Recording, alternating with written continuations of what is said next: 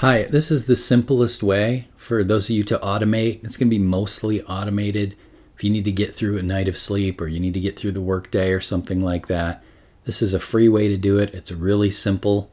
The other ways to do it are going to involve steps that some of you are just going to have a hard time with because they're going to be technical, because you're going to have to install things and get a VPS and a remote desktop, and it could just be a nightmare. And it just doesn't really have to be, because this works pretty well.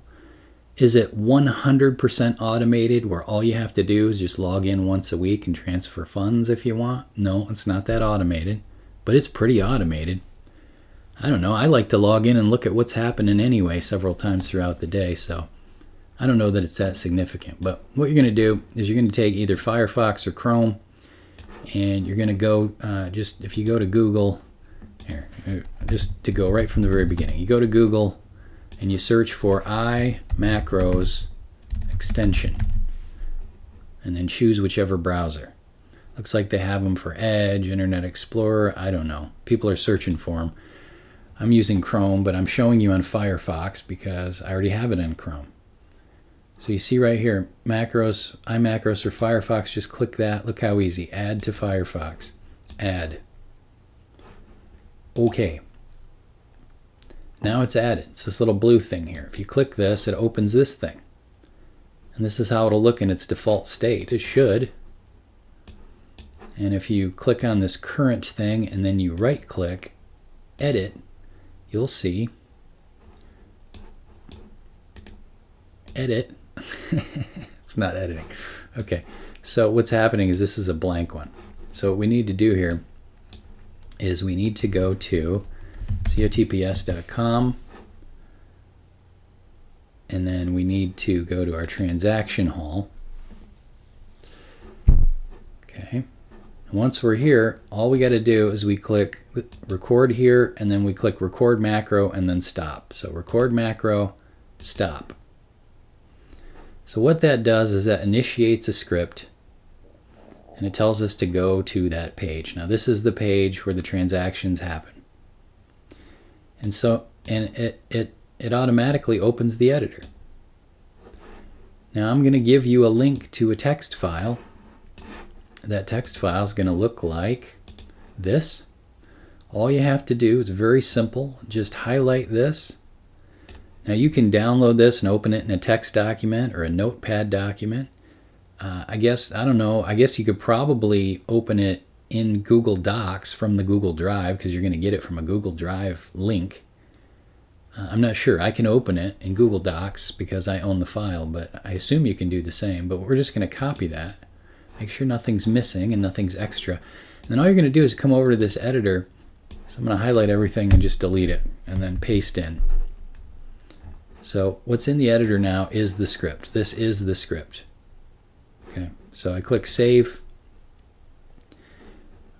Do I want to overwrite it? Yeah, there's a script in there from an earlier demo I did. So I've saved it, and now I close it. And now what do I have? Now I have a script that will actually do what it needs to do. Now basically what it's going to do is it's going to go to this page, and it's going to click this, and it's going to wait for the next thing to come up, and it's going to click the sell button, and it's going to wait for the next thing to come up, and it's going to click the confirm button, then it's going to click this again. It's going to go through that cycle 4 times. Which for some of you will be just fine. If you have a really tiny account, or depending on the transactions that are coming up, you may need more, you may need less to get this down below $5. This is not that significant. I mean, I've got 17,000 in here. If it runs 5, I've got mine set for 5 cycles. And I still had, I think, about $78 left over here or something the last time it ran. No big deal, it's a few cents. Now if I happen to be available and I'm on my phone, like today I'm taking my kid to the mall and I'll be doing the dad thing where I'm just standing there waiting for her to shop, I'll look at it when it's time, when this bot should have done its thing. If there's still funds left over here, I'll go ahead and run them through the rest of the way. But this is intended to get you through a whole night of sleep, get you through a work day and things like that, so you don't have to set alarms every 2¼ hours. Oh, gotta take a bathroom break. This should get you through that. Now from here, all you do is once this is ready to run, in other words, once this right here is back to 0, What you're going to do is click play loop. Set the number of loops. It doesn't really matter. Maybe put it up 12, 15, whatever. You're going to have to check on it. I mean, it'll probably go up to 99 loops. But what it'll do is it'll do all 4 of those cycles, and at the end it will go over to this page, which we don't ever use, but just in the script, and then it'll wait for 8,000 seconds, which is 2 hours and 14 minutes approximately. But it's looping. So when it starts that loop again after 8,000 seconds, and it'll show you a countdown here, then it'll go back to the transactions page and it'll run the cycles. The reason it goes back to this other page is because we need a live page loaded in the browser tab here in order for these functions to run. And some of you, it just won't stay live that long. If we let it sit here for 8,000 seconds and this comes back and tries to click this, it doesn't click. And it just depends on your device, on your browser settings, internet connection, things like that. Sometimes after it's been sitting a while, it's just a cached page. It's not actually live.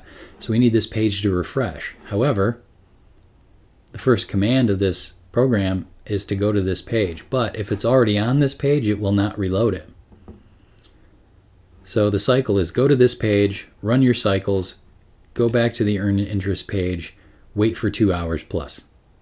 New cycle, go back to transaction hall, run the cycles, go back to the earn interest page, wait for 2 hours plus. That's all that it's doing.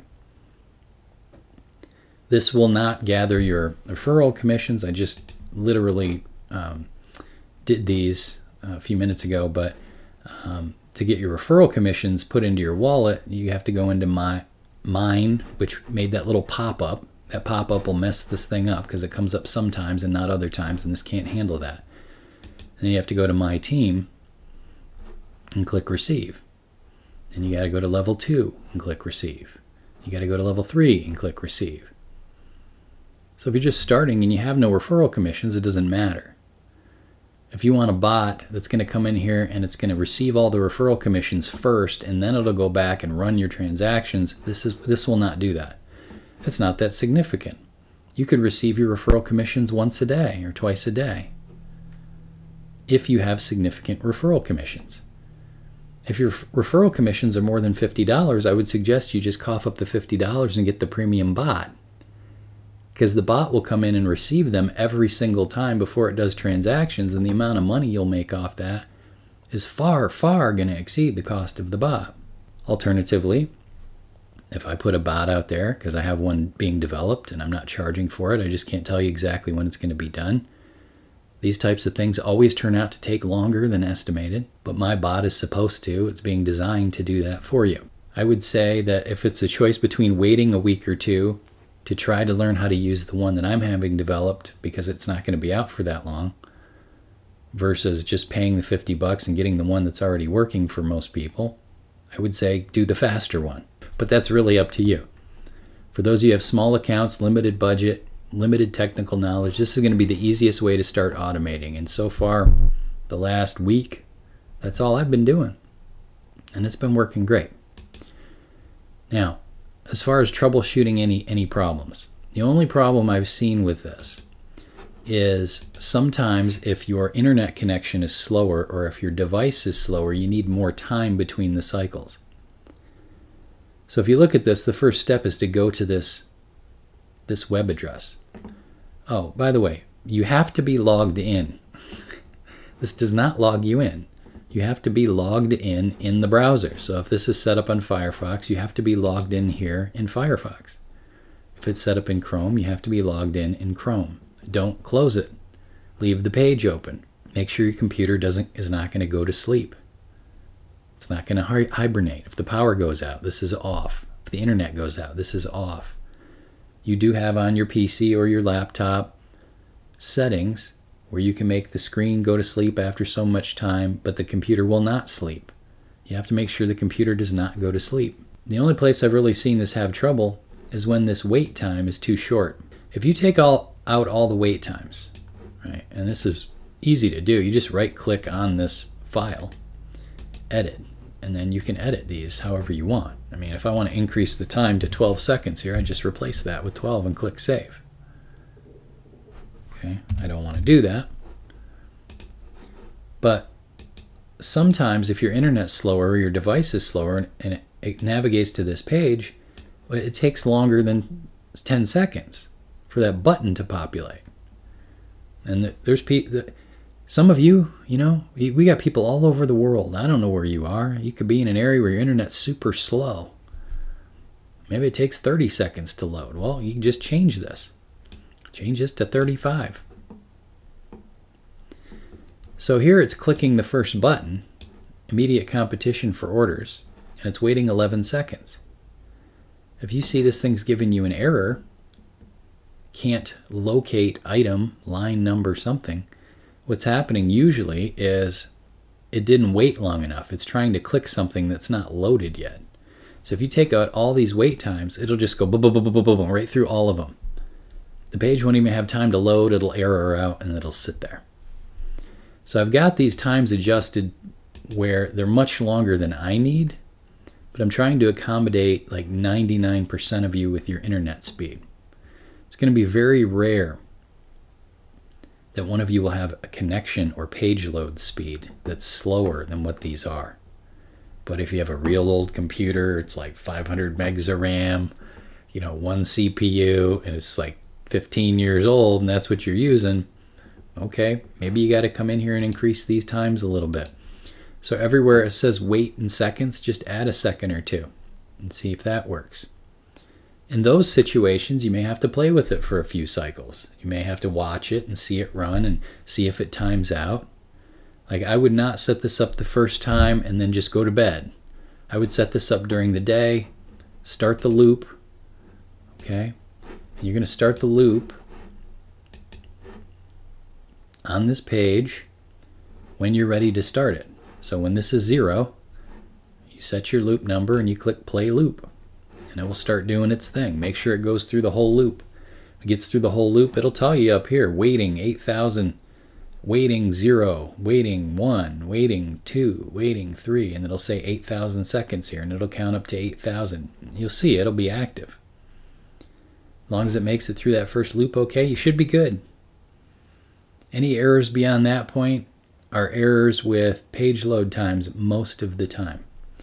So that's going to accommodate like 95% of you just fine for what you need, because most of you, you know, you have the ability to get on your phone once in a while. You have a lunch hour. You know, you have time at home, you know, where you're not doing anything. You're watching TV. You can hop on your phone and just make sure that you're receiving your affiliate commissions to your wallet so that they're being used. Okay? All right. We'll see you in the next video. Bye.